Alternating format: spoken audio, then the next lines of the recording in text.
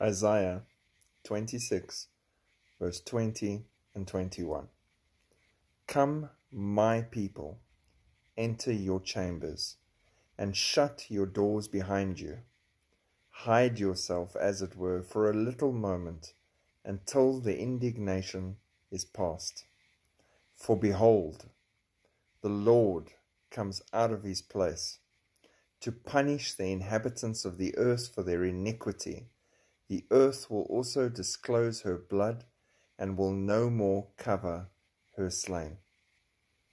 We are not destined for wrath.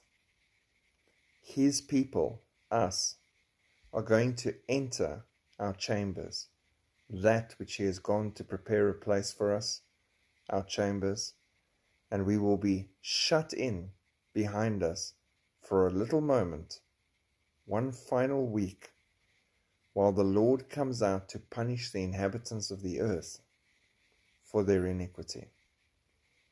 We will be kept safely, snatched away, removed, hidden, taken by the Most High God, while he deals with mankind once and for all, and brings everything to a glorious conclusion. Keep running the race, keep at it, and keep holding on to God's hand. We're almost home. Shalom.